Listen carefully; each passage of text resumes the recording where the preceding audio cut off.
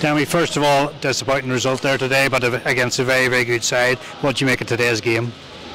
Yeah, look, obviously Chelsea are a top side, and I think we knew we were always going to be maybe up against it. I think a few early goals kind of knocked us back a bit, and maybe we're struggling for a bit of confidence. But like I said, we'll regroup and we'll go over the game, and we'll go again Thursday against Sunderland.